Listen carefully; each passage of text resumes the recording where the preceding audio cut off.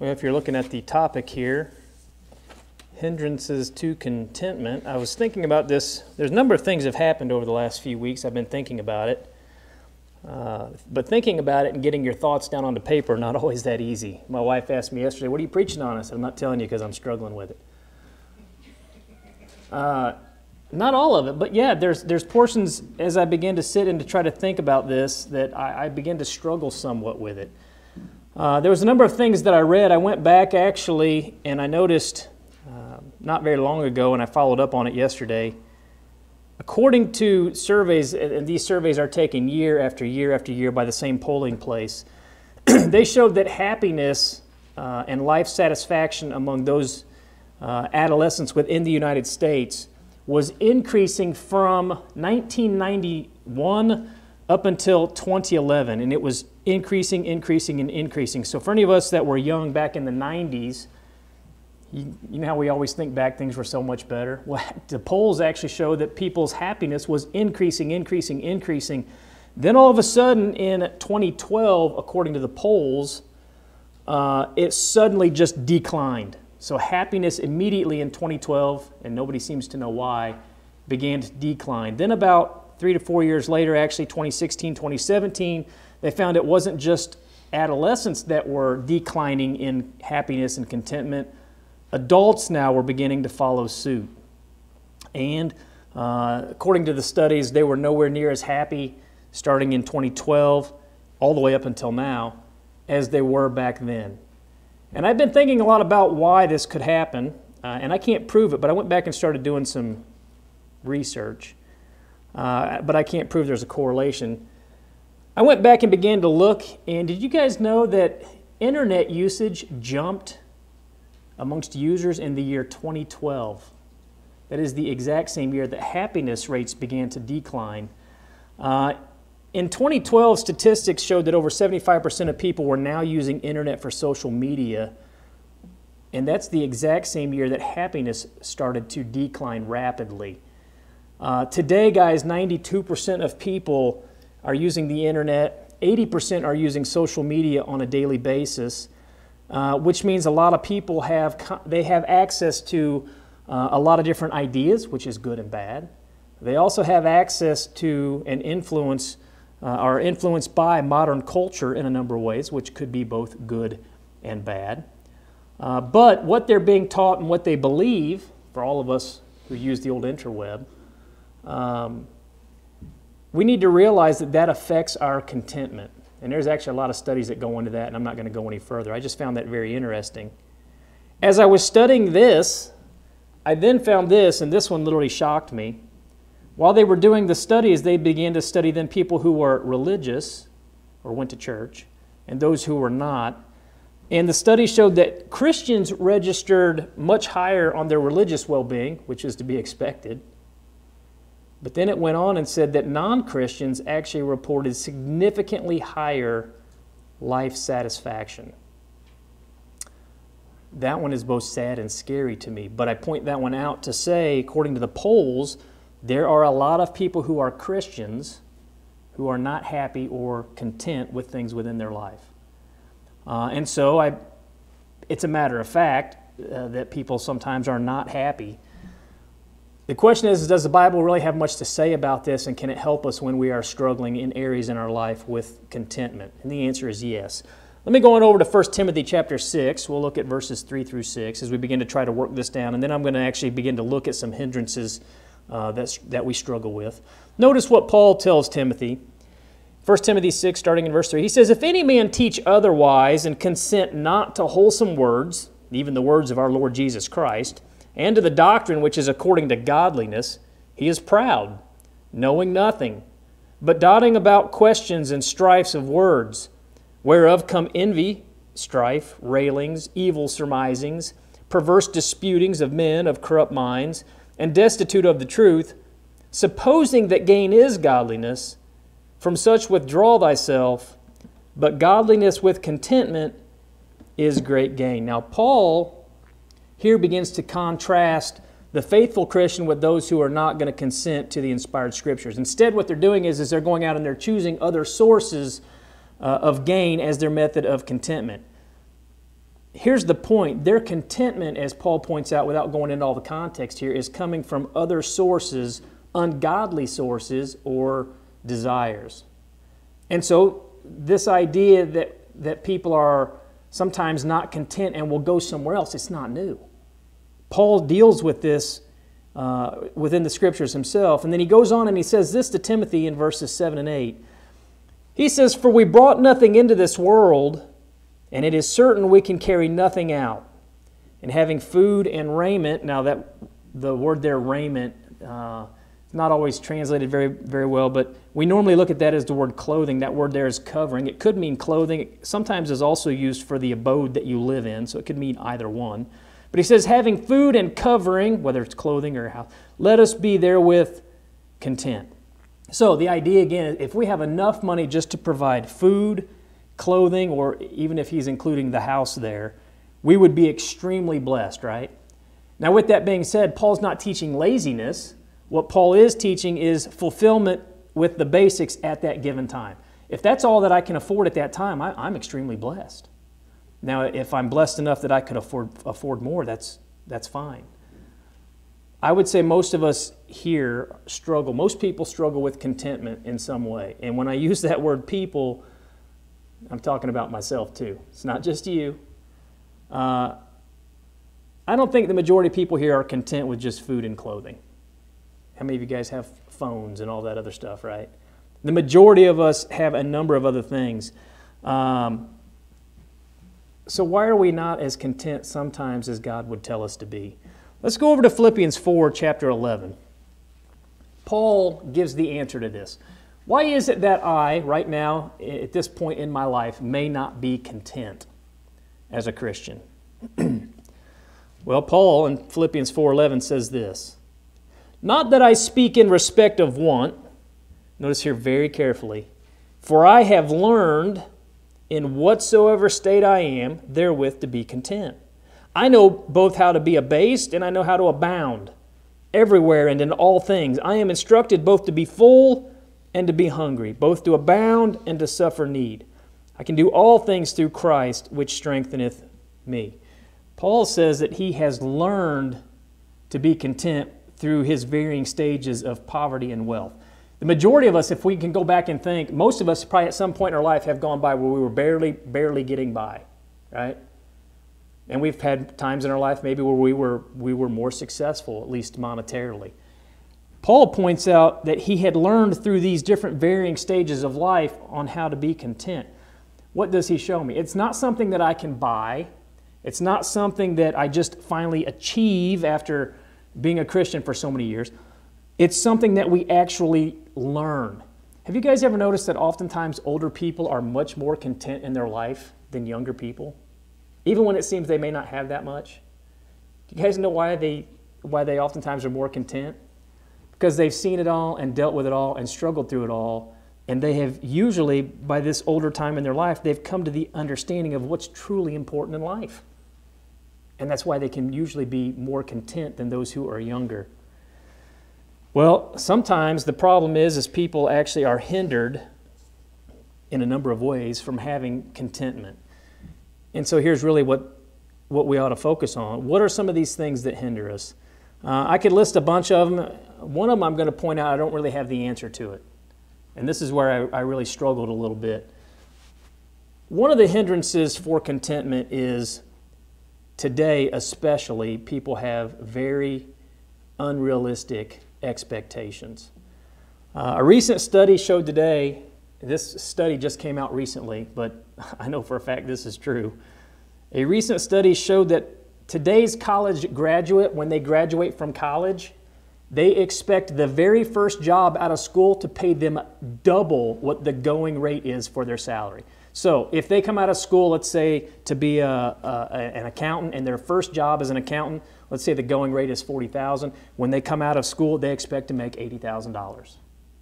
They have unrealistic expectations. Guys, I had somebody on Friday ask me, "How can I be an engineer tomorrow? How did you get to this position in your job?" And I said, "You have any education in engineering whatsoever?" "Nope, I don't have any engineering background." Have you worked in engineering at all, starting from the ground up and working your way? No, I haven't done any of that, but I'd like to be an engineer tomorrow. The problem, guys, is culture today has pushed a lot of unrealistic expectations, and that leads to a lack of contentment. That guy told me, I'm not very happy working here doing what I'm doing. I'm not content doing this. I want to be an engineer tomorrow. Well, it's unrealistic, and it's not just with jobs. We're finding this all over. And the reason is when we begin to go back and base our happiness on our stuff that we have, or our accomplishments, or how it is that we feel, or whether or not we're in a relationship, what we're doing is setting a standard which really can never, ever be fulfilled. It's never enough. These things in and of themselves, they're not bad. They're not wrong. The problem is they can't be our sole basis for happiness. And a number of people struggle in life with contentment because they have set for themselves unrealistic expectations. And the problem is they try to obtain these things, whether it's the job, whether it's the new car, whatever it may be. And even if they get the newer house or the better job, it's never enough. There's always another one out there, right? And so when we begin to set unrealistic expectations, the end result has to always be a lack of contentment.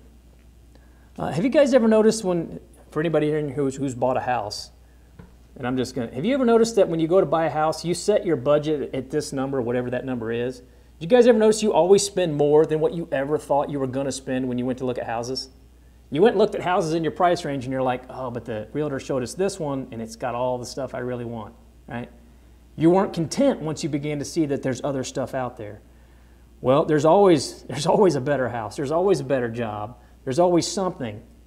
And so we go back and we try to get these things. Listen to what James says in James 4:1 and 2. He says, "From whence come wars and fightings among you? Come they not hence even of your lusts that war in your members? Ye lust and have not. Ye kill and desire to have and cannot obtain. Ye fight and war, yet ye have not, because ye ask not." Now I want to focus in on just one little phrase here. He says, "Ye lust and ye have not." That constant internal desire that we have for these things, it leads to a number of issues. Things like murder, things like envy, things like hatred. And in trying to obtain whatever it is, oftentimes what we find is we will go out and fight and war or do whatever necessary to get what we want. And guess what, guys? They're still never satisfied. James points out that all of us have this internal struggle that we're dealing with.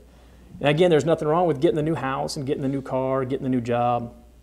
The problem with wanting is that it never stops, and oftentimes it leads us to do things that we wouldn't normally do in order to obtain it. I have all kinds of things that I would like. If I had tons of money, guys, there's all kinds of stuff I would go out and buy.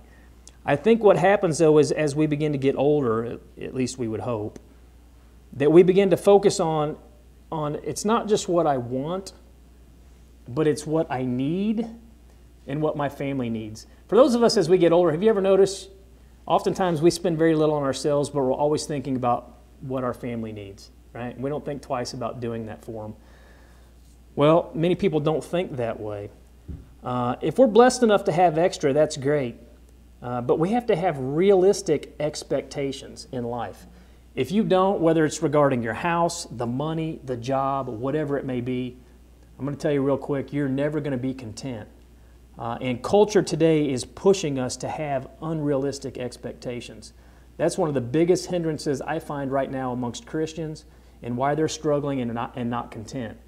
But here's another one tied to it, and that is not only do we have unrealistic expectations, the desires really have no end. You guys ever notice when a child gets a toy that they've been wanting forever? They play with it and play with it and play with it for about 20 minutes and then they throw it away and they're ready for the next thing. I think oftentimes we are very much the same way, right? The new item, the new job, the new house, the new car, it never seems to be enough. For anybody who's ever bought a new car, how long does the new car smell last? Like till the kid pukes in it or whatever? It's not very long. The new smell doesn't last very long. And then you're ready for the next new one. As you begin to think about the desires having no end, Solomon actually deals with this, and I'll just summarize it by talking about financial or monetary items, wealth. Listen to what Solomon says, and he was the richest man of his day, and this is what he learned.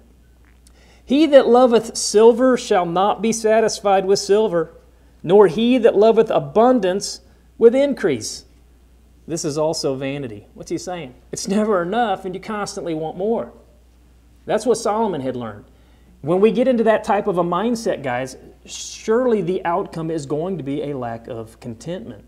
He actually goes on and he says this in Ecclesiastes 6:7, and we're talking about the basic necessities of just food. Listen to what he says.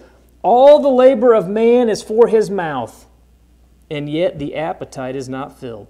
Guys, even our desire for food never stops. If my wife goes out and buys me black licorice, it only satisfies for a short time, and I need some more black licorice, right? We got to continue to work for the food, but yet whoever's got children hit 17, especially boys, they eat the entire kitchen cabinet in like 2 minutes, right? The mouth never stops. I see his hand going up. It's not just that we want other stuff, we actually need other stuff, and we continue to go through it. And so the idea is really that man is constantly utilizing more and more, sometimes out of necessity, but sometimes it's just purely out of desire. I'm going to go over to Proverbs 30. We've spent a little bit of time talking about the importance of family, especially children. When you begin to go back and look at the importance of the family, and there was a number of reasons why. Listen to Proverbs 30, verse 15. The horse leech. Okay, so you guys have probably never heard that word. How many of you guys have ever heard the term bloodsucker? That bloodsucker, somebody that's always constantly, just taking everything, they're covetous. Okay, that's the old word for a bloodsucker. It's a covetous person. So I'll just replace it. The bloodsucker hath 2 daughters, crying, Give, give. There are 3 things that never satisfied, yea. 4 things say not, it is enough. The grave and the barren womb, the earth that is not filled with water, and the fire that saith not, it is enough. What's he talking about? Okay, they've got 2 daughters, and they want more children. Right? The 2 that they have is not enough. If you go back and you look within the social structure at the time, the female's life cycle as daughter, wife, and mother, and that social role of the woman was centered on not only the household, but ensuring its continuity. And not only that, based on having more children, you ensured that there was someone to take care of you, whether it was sons and or daughters. And so there was a great importance placed on family. Not that family's wrong. The idea here is that more. We see that constantly throughout the Scriptures. Well, the Proverbs writer then goes on and he gives a couple of examples of things never satisfied. The grave. You guys ever notice the grave's never satisfied? People keep dying, don't they? He mentions the childless mother. How many of you guys have known somebody who was trying to get pregnant but couldn't? They want, and they want, and they want, and they want. Again, there's nothing wrong with that, but they do. Land without water, he gives that as an example. Finally, he gives the example of a fire which constantly needs more wood to stay engulfed. Again, he's just giving the idea here that there is a constant need, and oftentimes dissatisfaction or lack of contentment goes along with that. Now, Jesus helps us to understand this better. Go over to Luke chapter 12. Most of us know this as the parable of the rich fool. Let's read from Luke 12 from 13 down to 21. And one of the company said unto him, Master, speak to my brother, that he divide the inheritance with me. And he said unto him, Man, who made me a judge or a divider over you? And he said unto them, Take heed and beware of covetousness. For a man's life consisteth not in the abundance of the things which he possesseth. And he spake a parable unto them, saying, The ground of a certain rich man brought forth plentifully. All right, so he's already doing extremely well. And he thought within himself, saying, What shall I do, because I have no room where to bestow my fruits? And he said, This will I do. I will pull down my barns and build greater, and there will I bestow all my fruits and my goods. And I will say to my soul, Soul, thou hast much goods laid up for many years. Take thine ease, eat and drink, and be merry. But God said unto him, Thou fool, this night thy soul shall be required of thee. Then whose shall those things be which thou hast provided? So is he that layeth up treasure for himself and is not rich toward God. All the stuff that we oftentimes want, oftentimes the source of our discontentment, are things that we can't even take with us. We're going to go out of this world the same way that we came into this world. The items, again, themselves are not wrong, but it's our focus and our value that we place on these items.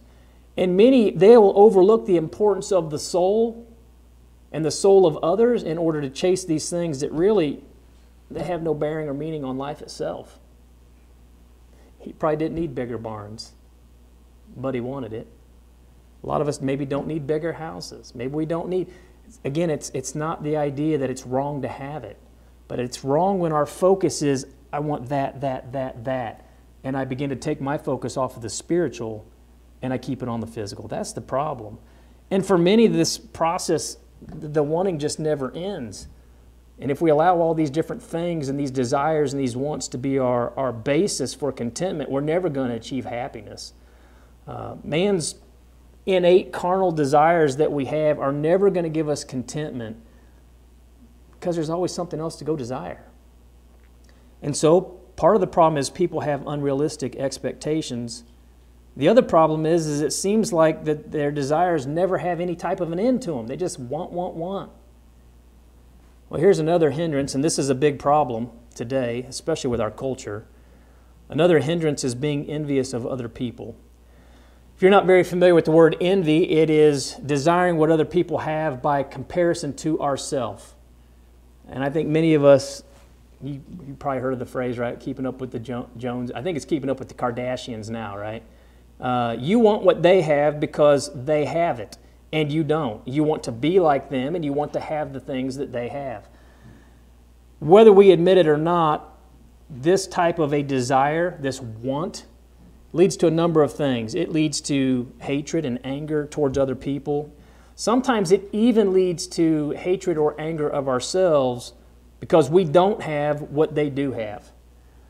I don't think this is so much a problem oftentimes with older people. It is a big problem with younger people. If you're not wearing the right type of jeans, if you're not wearing the right type of shoes, if you don't have the most modern phone. I think most of us can relate to that, especially when we were younger. We wanted the popular shoes and the clothing, and I really could care less what name is on my jeans. I am kind of particular about shoes just because my feet, I only got one pair of them, but I don't have to have a brand name though. Again, there's nothing wrong with the brand name stuff. My point is we sometimes want what other people have, not because we need it or just they have it and we don't. And so oftentimes we are envious of other people and we want to be like them. Let's go back to Paul's words on contentment. I'm going to go to 1 Timothy 6, 7 through 10. We actually read verse 7. Let's continue on. For we brought nothing into this world, and it is certain we can carry nothing out. It doesn't matter, guys, if you have Brooks on or if you got Nikes, because you're not taking them with you. It goes on, and having food and raiment, let us be therewith content. But they that will be rich fall into temptation and a snare, and into many foolish and hurtful lusts, which drown men in destruction and perdition. For the love of money is the root of all evil, which while some coveted after, they have erred from the faith and pierced themselves through with many sorrows. Money itself is not evil. We all have money. I can do a lot of good things with money. I pay my house bill, buy food. He makes it very clear here that money, though, can cause temptations, and money can even be a snare, or we would say a trap. It's the love of money that is the root of all evil. And part of what we see in society today is this love of money, and those who have money is we oftentimes begin to become envious of those that we should not. Let me go over to Proverbs 23:17. There is nobody online that I follow that you guys probably know that's famous. Like, I don't follow any of these famous people, but I work with a lot of people that are constantly talking about these people as almost like they're role models. Proverbs 23:17, the Proverbs writer says, "Let not thine heart envy sinners, but be thou in the fear of the Lord all the day long." Being a faithful Christian should be my desire. And other faithful Christians ought to be who I look up to. Those are who I should be envious of, not in a bad way, but that I want to be and emulate them, which is biblical. What Paul taught them, do what you see me doing. But that's not what we often find. We often find people are envious of those who are not faithful followers of God. Proverbs 24:1, be not thou envious against, that word there really, you could translate that of, be not thou envious of evil men, neither desire to be with them. Now we could go a long way with that, but the point is simply this. Oftentimes the people that are envied by not only our youth, but sometimes us, are people who aren't even faithful followers of God. Galatians 5:26, he says, let us not be desirous of vainglory, provoking one another, envying one another. When we get to the point where we are envious of other people because of what they have, I've known people who disliked someone because they were successful in life, like at their job. They were hard workers and they were doing well, and they disliked them because they were envious of what they had, but yet they weren't willing to work the same way to get it, right? If we're envious of people, we're never going to become content because they're always going to have something better than us. They're always going to maybe work harder than us. And if we're not willing to do the same thing, we're going to have this lack of contentment. That's not the only type of hindrance we have. Now, this one, I struggled a little bit with this one. But I do know this is a serious issue, not only within the people of the world, but within the church. Another hindrance is the feeling of being alone. And that is a big issue. How many of you guys ever known somebody who felt alone? They were alone. There was a lady I would do Bible studies with. She was 104. She didn't have no family left. It was her, right? She was alone. Most of us probably know somebody like that. Whether we're actually alone or whether we just feel like we are alone, which sometimes is the case, that drives a lot of discontentment. And oftentimes when people are alone, they will actually go seek after other people and or things to fill that void, that loneliness. How many of you guys ever watch the hoarder shows on TV? I'm the only one? Okay. Well, if you watch those shows, oftentimes people who are hoarders, a lot of them are dealing with struggles because somebody has passed away. They're dealing with grief from the loss of a loved one, something like that, and they need something to fill that void. Well, when we begin to struggle with this feeling of being alone, sometimes we'll go out and we will seek companionship from anybody just to have somebody, and that leads to a whole host of problems, guys. It could lead to a number of sins, like fornication, adultery. You could get in with the wrong group, find yourself, let's say, going out and stealing catalytic converters on the weekend or whatever it is. And it's all because you need to fill that void within yourself. It doesn't have to lead to Loneliness doesn't have to lead to issues of sin, but oftentimes when that's not the case, it also will lead to issues of depression. And so people who are feeling lonely, whether they actually are or whether they just feel that way, oftentimes they are discontent. We usually feel like we're the only ones dealing with it. I don't know if you guys have ever gone back through the scriptures and looked for people who were struggling with feeling alone. I'm going to go to David over in Psalm 25:14. Listen to what David says. He says, "The secret of the Lord is with them that fear him, and he will show them his covenant. Mine eyes are ever toward the Lord, and he shall pluck my feet out of the net. Turn thee unto me, and have mercy upon me, for I am desolate." That word there is lonely. I'm desolate and afflicted. Now, some of the greatest Bible characters we have within our scriptures are those who at points in their life they struggled with feeling or being alone. And for those that are struggling with that right now, that causes this feeling of a lack of contentment. Well, just because we're Christians doesn't mean we're not going to deal with this. You may feel alone, let's say in your marriage, and you're currently married and you still feel alone. Sometimes we find that happens. Sometimes what happens is we lose a loved one. We lose a very close friend. There was a recent study that I pulled up as I was studying on this. Did you guys know that, and this is sad, 58% of adults here within the United States consider themselves lonely? And that number drastically began to rise, guys, around 2012, when internet usage began to rise and when people began to go on social media. And I'll point out the fact, you know what's interesting? You can have thousands of people you know across the world on social media, and yet you still feel alone. A lot of people, I get told quite often, I'm very lonely.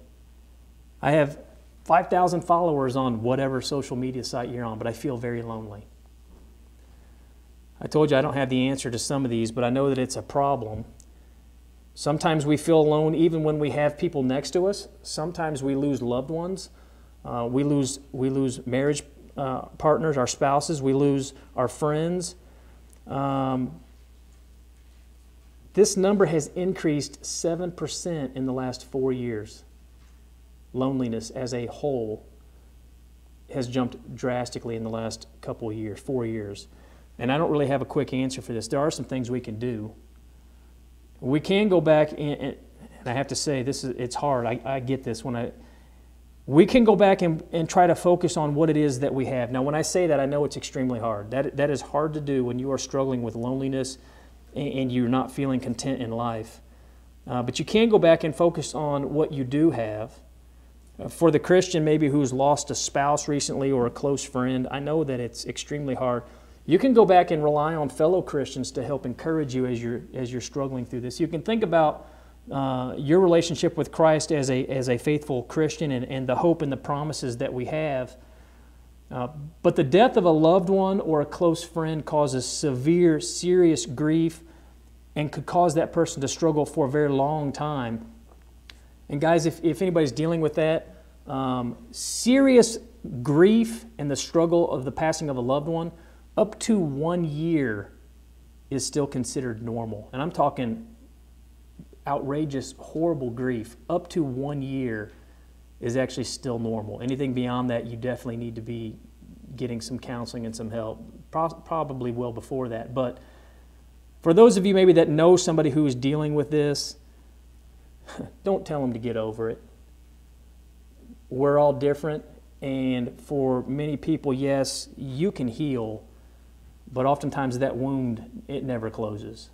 And for anybody who has lost, a loved one, you kind of understand where I'm going with that. So then what can we do with these feelings of severe loneliness when I'm not content? I didn't have a lot of passages, and I told you I don't have a lot of answers for this one in particular. I struggled a little bit with this one, and I'll tell you why.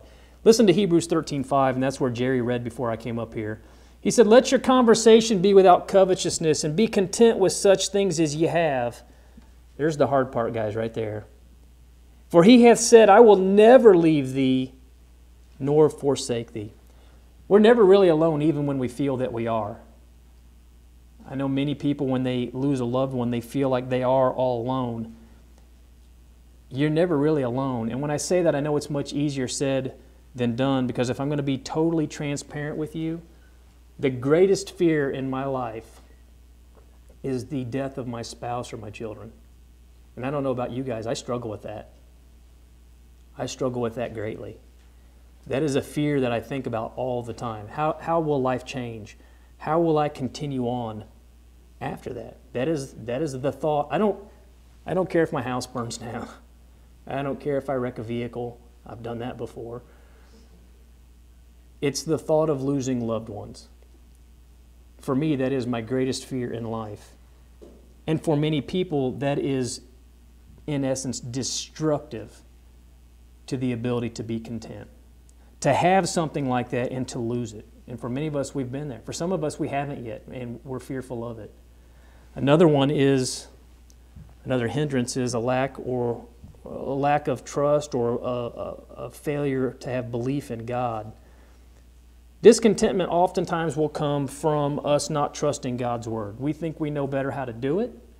We either don't agree with His Word, we don't think it's inspired, we think it's outdated, we think it's just a suggestion, and so because we don't agree with it, we decide to go our own way and do our own thing. And oftentimes what we find is we're still not content. Listen to Proverbs 3, verses 5 and 6. "Trust in the Lord with all thine heart, and lean not unto thine own understanding. In all thy ways acknowledge him. In some of the ways? No, not some of them. All of them, even when you don't agree with it. In all thy ways acknowledge him, and he shall direct thy paths. I'm going to answer a question for you. Do you guys know why the majority of the world is not content?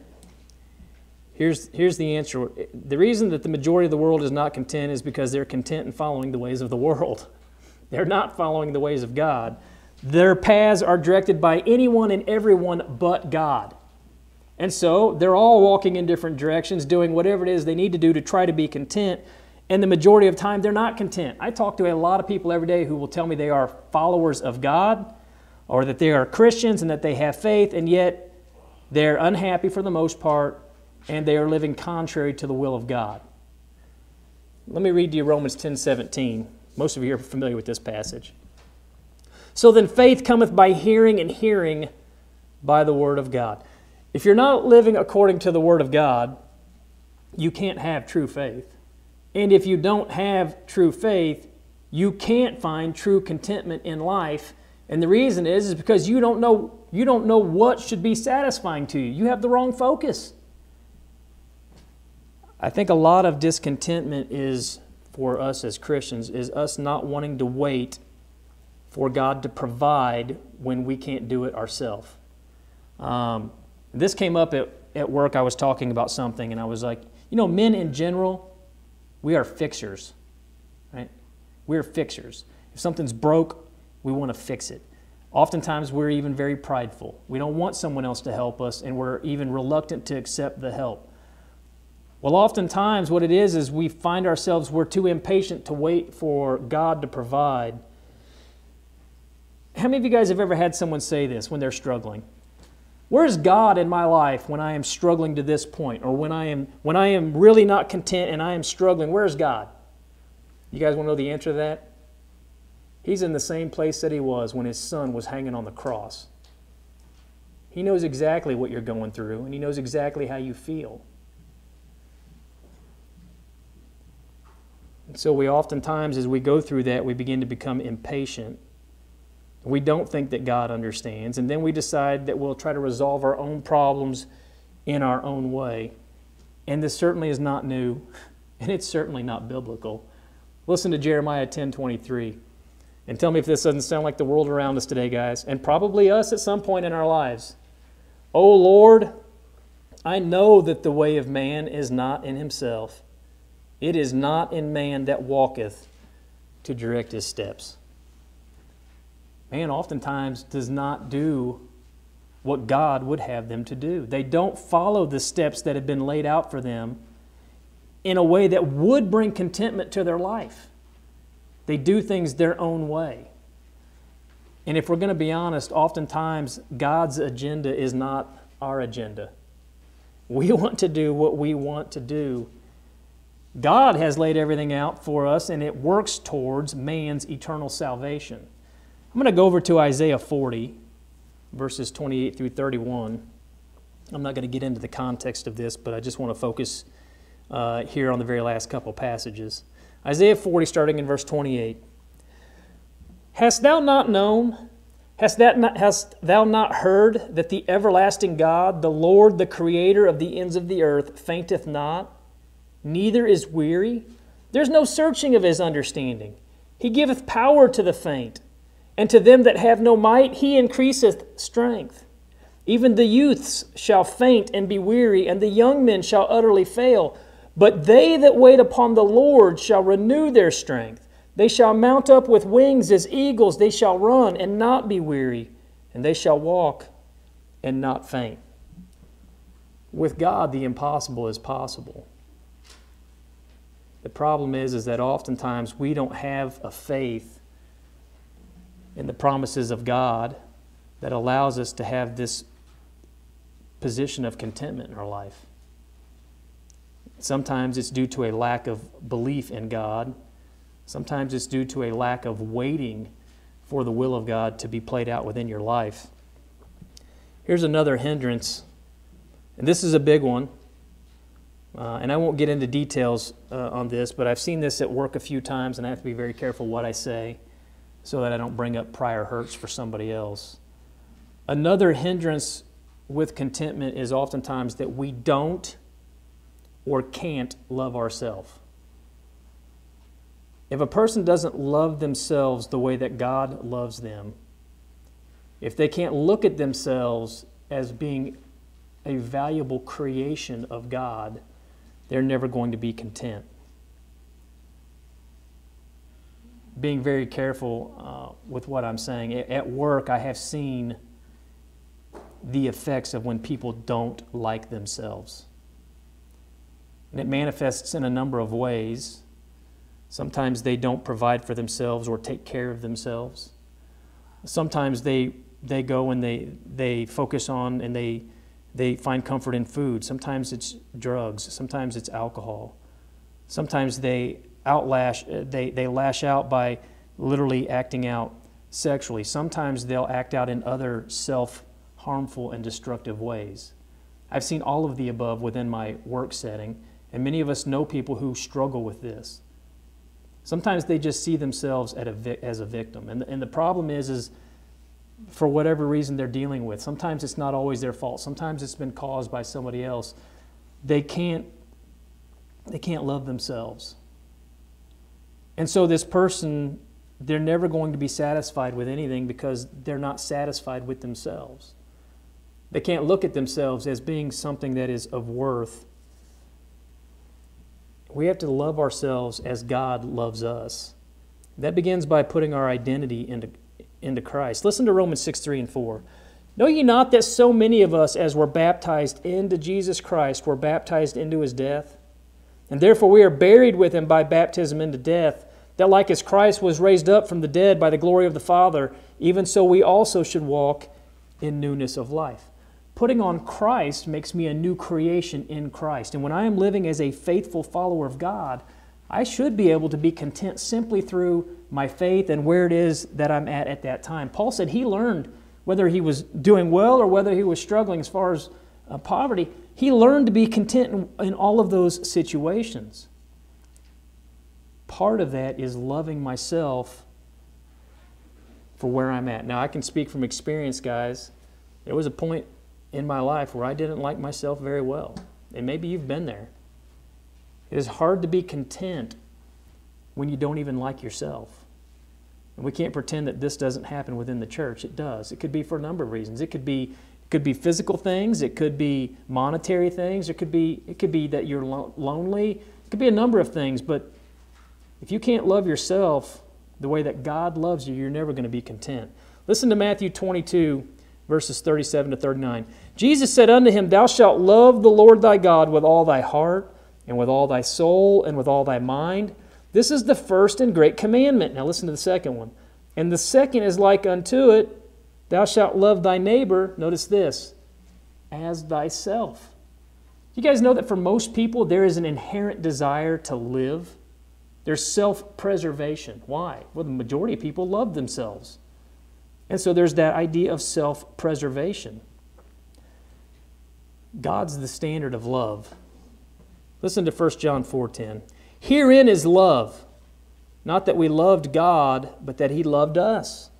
And he sent his Son to be the propitiation for our sins. This is an area that oftentimes many people have struggled with, and I don't have a better way to say it than this, guys. God does not make junk. If you're here and you are one who does not love yourself, you are struggling with yourself for whatever reason, and there may be reasons that it may be things that you need to correct. Some of those things may be out of your control, but God does not make junk. Every one of our souls was worthy of the sacrifice of Christ. Listen to John 3:16 and 17. For God so loved the world that he gave his only begotten Son, that whosoever believeth in him should not perish but have everlasting life. For God sent not his Son into the world to condemn the world, but that the world through him might be saved. We should all be striving for contentment, but as I begin to draw this to a close, we need to remember that contentment is a double-edged sword.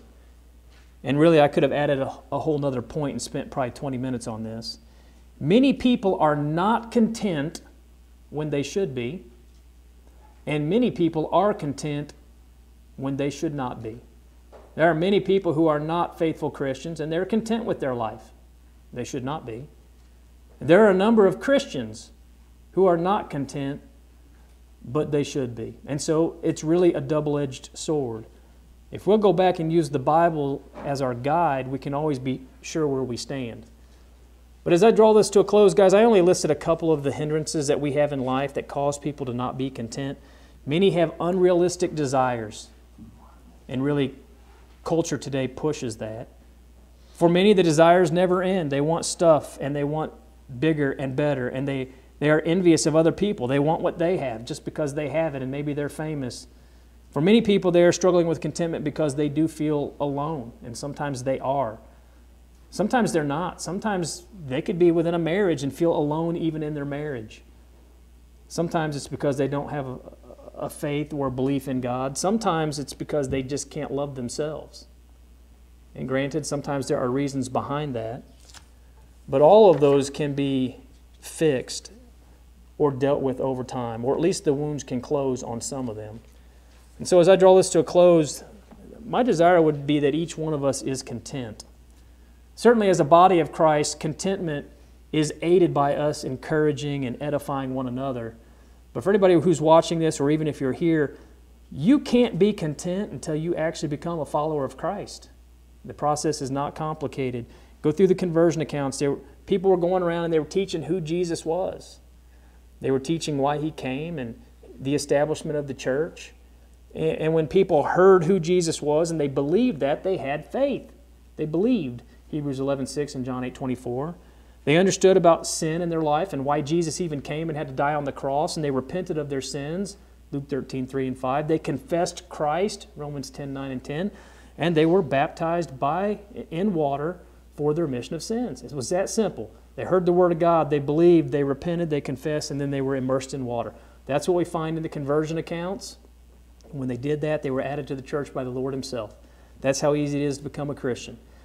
I think the hard part comes after you become a Christian.